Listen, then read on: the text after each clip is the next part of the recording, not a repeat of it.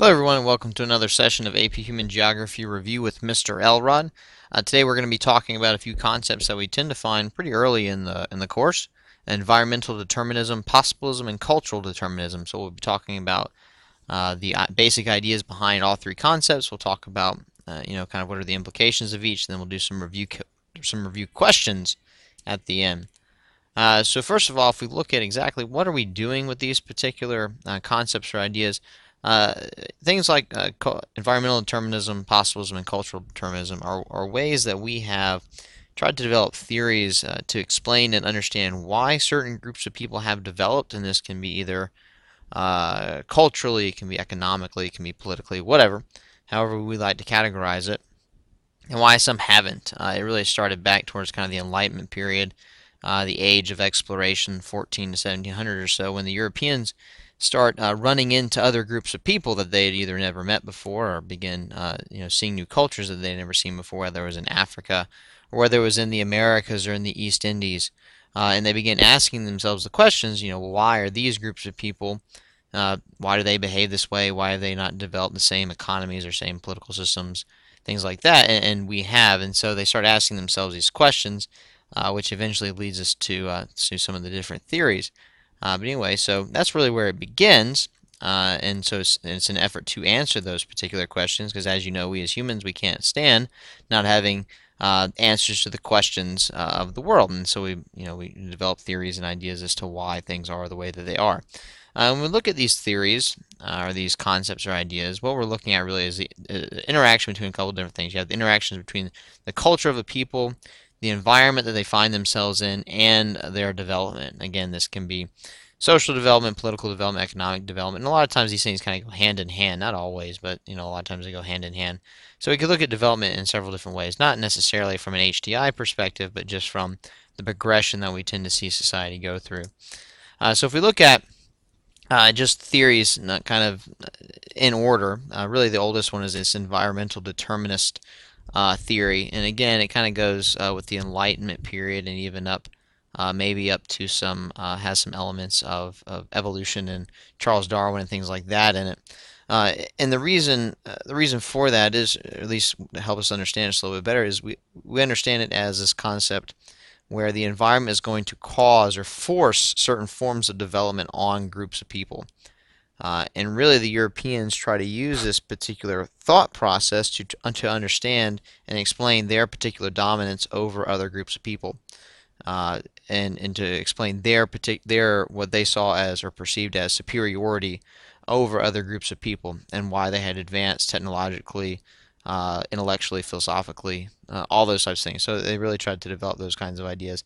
And you see elements of the Enlightenment in there also. If you look at some of the writings of people like John Locke, he talks about perfect environments for setting up governments. In fact, he believed that the environment of South Carolina would have been the perfect environment to establish a government. Obviously, he didn't spend a whole lot of time in South Carolina because it's incredibly hot and humid, especially where he was, and not exactly the place that I would want to spend a tremendous amount of my time.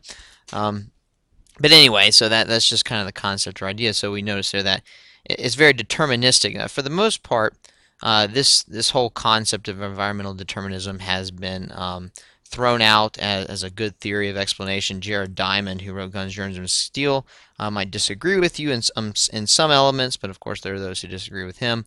Anyway, so that is environmental determinism. As we move kind of historically, possibilism really is the next one, and this is more of a positive view on humanity and their ability to develop and things like this. And so essentially what possibilism says is that yes, we acknowledge that the environment places some restraints on human development. Some environmental conditions are going to make it harder for people to develop socially, economically, politically, philosophically, intellectually, whatever. Um, but we also notice that humans are very resilient and they can overcome some of their environmental restraints. And so no matter how difficult it is, we see that people are very inventive, they're very resilient to their environment, and so they create these things in their world that help them to live in their environment in the best way possible. Now, one of the elements of possibilism is that there is almost this limit that humans can go so far, but they may not be able to overcome all of the environmental restraints that are there. And of course, this is going to be kind of before the age of some of our new technologies and economies and money that's floating around that really help some of these countries. You think about the Caribbean nations, you think about some of the Middle Eastern nations, and the way that they've been able to use technology or the consumption of petroleum or other products to overcome some of their environmental barriers. So anyhow, that's possibilism. And then you have cultural determinism. This is like the epitome of positive thinking. It's this idea that the only thing that's going to restrain people in terms of their development are themselves. So people, there are really no natural barriers to a society's progression or development or improvement or any of those types of things, except for the restraints that they place on themselves. And so, no negative thinking about who you are as a person or what you can achieve. It reminds me of some sort of I don't, what do you call those people? It reminds me of some sort of speaker who's trying to get you all riled up and get you excited about who you are. So anyway, that's kind of what it sounds like, and that's kind of what it is. So we look at the culture, we look at the people, and we see, what is it about the culture that's maybe restraining the folks in their development that's not allowing these things to occur. So this could be religious restraints, or maybe some traditional cultural restraints in terms of what people are and are not allowed to do. Maybe certain elements of certain economic activities that they're not allowed to participate in, which would keep them from developing things along those lines. So those are the three basic differences between the three, and again, those are kind of progressive through time, and you definitely see impacts of modern philosophical movements and modern intellectual movements on those particular thought processes. Now, there are other theories out there. There's humans as modifiers. Just as an example of another one, but we're not going to go over those. These are just the three I know that I'm pretty sure presented in the Rubenstein text, and they're just three basic ones that we need to be aware of. So now what we're going to do is we're going to look at some review questions. I'm going to make some statements, and you decide whether they would be from an environmental determinist perspective, from a cultural determinist perspective, or a possibilist perspective. And again, you know the drill. Look at the question, pause it for just a second, see if you can answer it, and then I'll reveal the answer. So the first one says, it's a statement that says, if we can look to terrace farming as an example of humans' ability to overcome harsh environmental conditions and ignore the grammatical errors in that particular statement. Okay, looking to terrace farming as an example of humans' ability to overcome harsh environmental conditions. Of course, terrace farming used in very steep terrain, but allows people to still farm. Used in the Andes Mountains with the Inca Empire, used in Southeast Asia even still today. So definitely an example of human ingenuity. So that is going to be from a possibilist perspective. And you might be able to argue a couple of different perspectives, but I show this as possibilist because of this idea that, yes, there are harsh environmental conditions, the steep mountainsides, the steep terrain create barriers. However, the people have been able to overcome those. But again, even if you look at things like the Inca Empire, they were only able to go so far in terms of their development before they were conquered by the Spanish. Now, you might want to argue with me that had the Spanish not invaded and conquered, maybe they had been able to develop the same technology and so forth and so on. Maybe so, but still I'm going with a possibilist perspective on that particular statement. Statement 2, we can look at the laws that restrict a woman's integration into society as a reason why some cultures and societies have not been able to develop as far as others. Okay, and so there are some societies in our world today that restrict females' integration in society. Western culture, not too long ago, the 1920s, before women were given the right to vote in the United States. So this would be an element that might hinder, or some would argue would hinder, the development of a country. The answer to that is going to be cultural determinism. Again, you see the culture is what's keeping society back because it won't, for whatever reason, they won't allow female integration to society, whether it's economically, politically, culturally, whatever else it happens to be. Statement number 3, we can look to the difference in levels of development between North Korea and South Korea as an example. Obviously, South Korea has developed much further and faster than North Korea.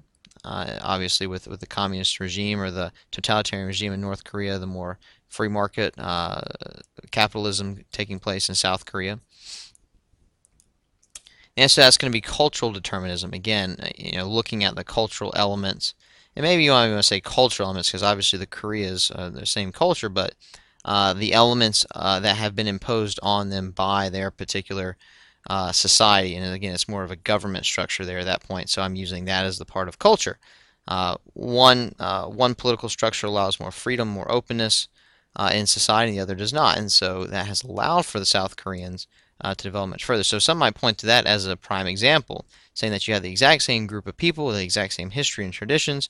However, one has been able to progress further economically, politically, socially, all those things than the other.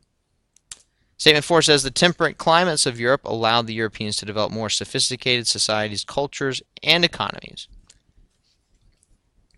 So here, again, the emphasis is on the actual climate of Europe itself.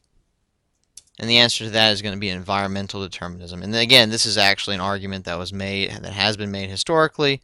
It was made by Enlightenment philosophers and political thinkers and theorists and things for several hundred years as an answer to the question, well, why have the Europeans developed further and faster than other societies? Today we've come up with different theories and ideas, but again, that's one that's historically rooted, and that is environmental determinism. Number 5, Caribbean nations who have moved towards service-oriented economies would be an example of a group overcoming some of their difficult environmental barriers. The answer to that's going to be possibilism. And again, we look at a lot of Caribbean nations, and you look at either the tourist industry or the banking industry or whatever.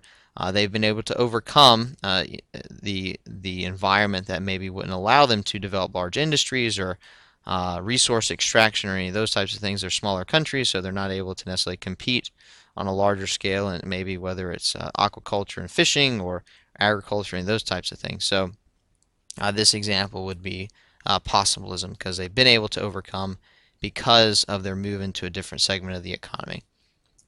And lastly, 6. Some countries in the world will remain poor and undeveloped because of the harsh climatic and environmental conditions that exist in their country. And that's going to be, again, environmental determinism. And again, the statement is showing that it is the harsh environmental conditions that are forcing these countries into poverty. Now, again, not a whole lot of people agree with those kinds of statements anymore, and they look to other things like dependency theory and the economic structure of the world, whatever. But again, if we were to look at that statement based upon the statement that was made, that would be from an environmental determinist perspective. So anyway, those are those three theories and some review questions on those. I hope you found them to be helpful. Again, like the video, subscribe to my channel. Feel free to leave me comments as far as what you would find helpful. And good luck studying for